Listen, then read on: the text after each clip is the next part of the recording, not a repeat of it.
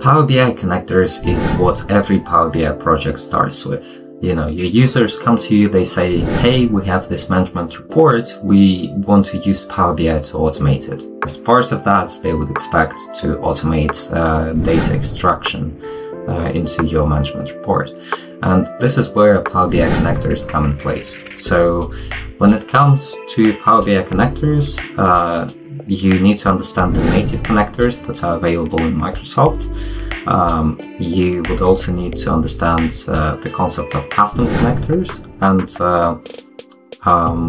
also maybe some off-the-shelf solutions. So in this video, I want to explain all of those concepts. I want to explain how Power BI connectors work as well, so you can better understand why some of them are really good, why some of them are not working, and what to do about it. So let's jump straight in. First of all, we have the Get Data menu in Power BI. This is where most of the native connectors work. Microsoft have a team of coders that do those integrations with Power BI, and they release them with every update. As you would expect, the native connectors are pretty self-explanatory. You just pick a data source and enter your credentials. After that, you will start receiving your data. So I want to explain some things about this menu. We won't spend too much time here because it's pretty self-explanatory, but I will explain some things. So first of all, you have local files and folders and databases. So I would kind of group them together because it's kind of like an intermediary for your Power BI reports. So lots of people would have data on Zero, for example, and they would extract data into Excel manually, automatically, and then they would connect Excel to Power BI. It's a perfectly viable option. It does have its own limitations, sometimes, especially if it's manual, but lots of people do that. A big advantage of this approach is the loading speed. So the loading speed of your reports is likely going to be better if you're using Excel or some sort of a database. And later in this video, I will explain why. So the next group of connectors is other Microsoft services. As you would expect, Microsoft own a lot of software products. They own SharePoint, they own Microsoft Access. Again, as you would expect, all of those different software products, they integrate with Power BI. That's basically how Microsoft competes with others, by creating those ecosystems. So if your data source is owned by Microsoft, then first thing you want to do is go to the Get Data menu and search for it, because the chances are Power BI has a native integration with it. Now, the rest of data sources we have here are kind of online data sources. So you need to understand how they work, right? And it's the same concept for 99% of them. Let's take Salesforce, for example. So Salesforce provides an API. An API is essentially kind of a gateway to connect to data. API is a kind of gateway that uses HTTP requests, kind of the same requests you send in your browser when you go to Salesforce. Microsoft developers have written the code that send those requests automatically, or you could say programmatically. So they've coded a pop-up window where you enter your Salesforce credentials, and once you enter those credentials, an HTTP request is sent to Salesforce, and that's basically the first request, the authentication request. The next step is sending a request to retrieve a table. And once you connect to Salesforce, you will see the list of tables in the preview. What happens is, once you select a table and decide to preview it, one request is sent to Salesforce. So it's only one request. They give you like 10 rows of data that you can see, and if you click load data, then more requests are sent for this particular table. It could be like 100 requests to retrieve one table of data. Right, so that's essentially what you need to know, is those requests are sent. It's using API protocols, and requests are sent for individual tables. On top of that, for most APIs, several requests are sent per table. Now, there are some limitations with it. If you ever use Salesforce objects, you will know that this connector is quite problematic. The reason is it has like 200 different tables, and you would end up searching for the data you need in a lot of different tables. And after a while, it starts working very slowly. The reason it works slowly is because Power BI has a limitation for kind of how many requests you can send before your speed drops. So, Power BI sends a lot of requests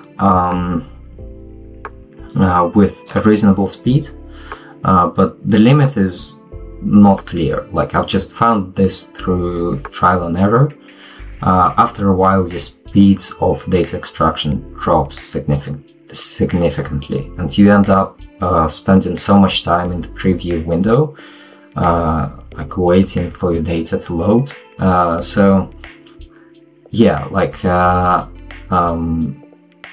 That's another thing you need to know. Power BI cannot send a very large volume of those requests, and if Power BI starts working very slowly, it's because you sent a lot of requests to an API.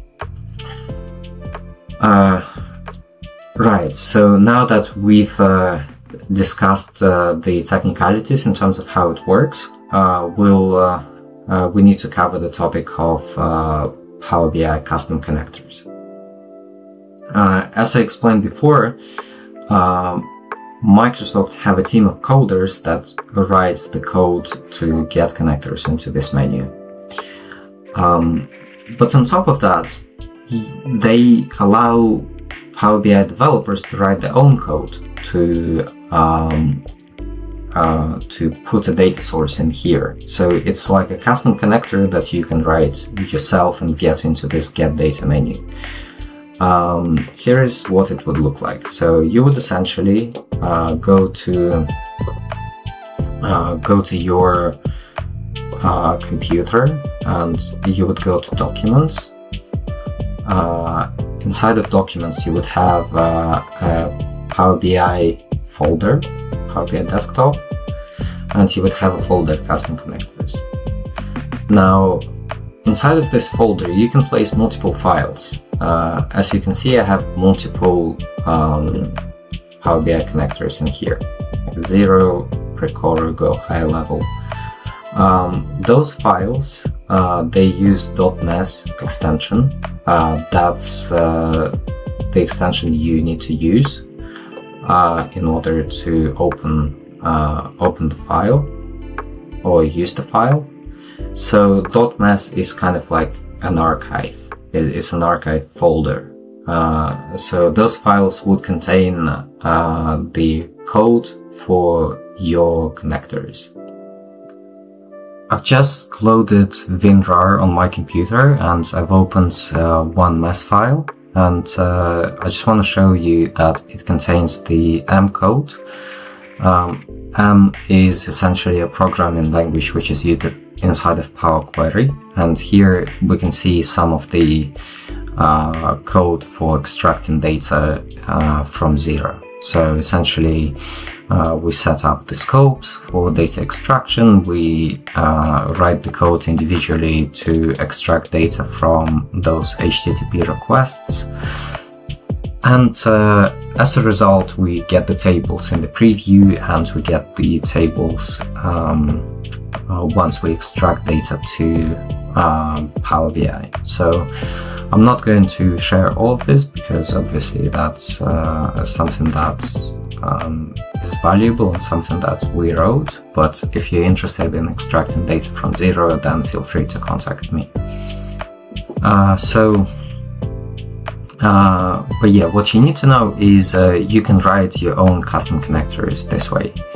Now, you can also do a bit more research on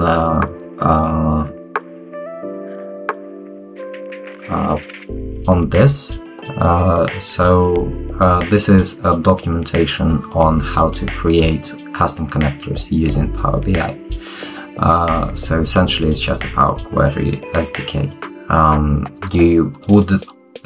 SDK is kind of like a package of functions which help you write custom connectors for Power BI using M language.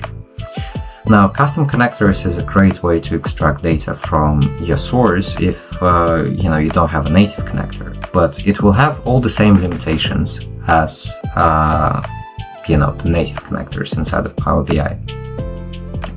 If you want to work around those limitations, a great way that we found is extracting data from your data source using Python. So we would extract data using Python into an Azure SQL Server database, and then connect the data, like the database, to Power BI. And we found that this approach is working really well because you don't have the same limitations. Like, you can send more requests through a database without drop in speed of your data extraction. If you're extracting a lot of data, or you're extracting data from multiple data sources, it's often more efficient to extract data into a database first, instead of connecting it directly to Power BI. So the final thing is you can search for off-the-shelf solutions for extracting data into Power BI. There are lots of companies that do Power BI connectors, and I'll just show you one of them. So as you can see, like at VideoCorp, we also provide some Power BI connectors. So we provide connectors to those following data sources, and our approach is essentially extracting data from those different APIs and inserting it into an Azure SQL Server database. After that, you would get your Azure SQL Server connection string, which you can use to extract data into Power BI. So other providers, they might use some other different approaches. A very common one that you see is by using ODBC protocols.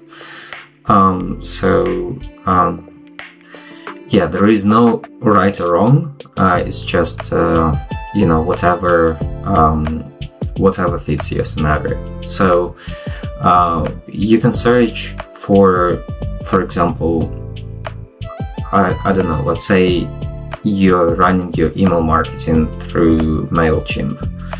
So you can always search in Google MailChimp Power BI connector. Google will give you some results for this particular connector,